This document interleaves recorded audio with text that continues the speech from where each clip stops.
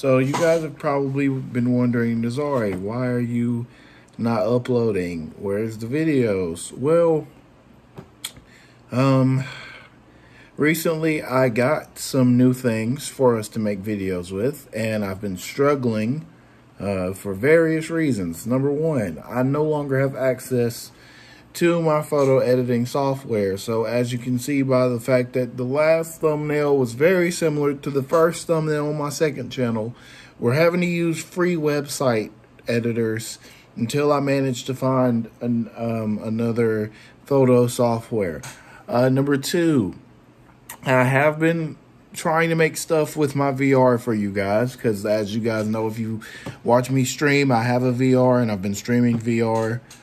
But it's a lot harder than I'd like to admit, because my computer, while it can handle it, does struggle a little. I do have some recorded gameplay that I'm working on for that, but that'll be a minute.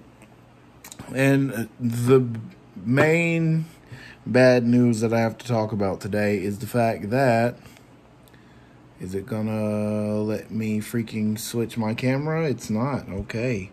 iPhone doesn't have a switch camera feature. My PS5 died today, so I was playing Persona 5. I've been recording videos of Persona 5 Royale, and I also recently bought Catherine Full Body. I believe that's what it's called. And I was going to put that out for you guys. And in the middle of playing Persona 5, my PlayStation beeped as if it was trying to eject a disc, froze, and completely shut off. And ever since then, I have been looking at 500 plus tips on what to do when your PlayStation does that. As you guys can hear there, that's what it does. So here's the power cable. I won't even put it in all the way and it'll do it. And keep in mind, yes, I do have the disc version, but no, I do not have any games on disc. So it's ejecting nothing, and I've tried multiple things.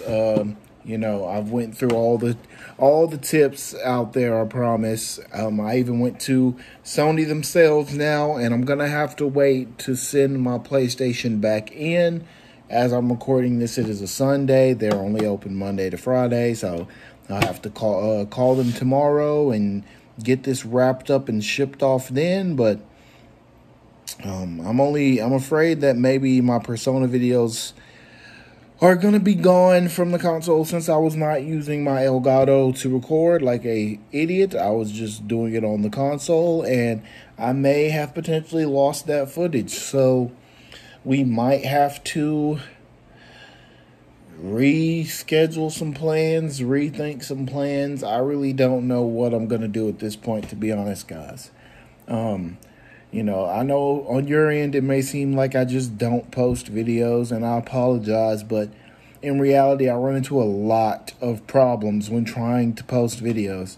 It feels like every time I go to post something new messes up, and I'm trying my hardest, boys. I really am. I don't know how my luck is this bad, but you know, everything's just been going pretty trash for me. So I'm gonna try and hopefully get this PlayStation shipped off, and you know, maybe it takes them a month. I don't know how long it will take them to fix my PlayStation. Hopefully not too long, but if you guys want to watch me play some PC games, you can watch me stream over on the Twitch. You guys know Twitch is the same as my YouTube. Just put TTV behind it. And really, man, I guess I'll give you guys update videos if that's what you want. I want to thank you guys for staying subscribed, because I know I have 1,000 subs and no videos, and I'm sorry. I love y'all, but you know, it's hard trying to put these things out when everything goes wrong.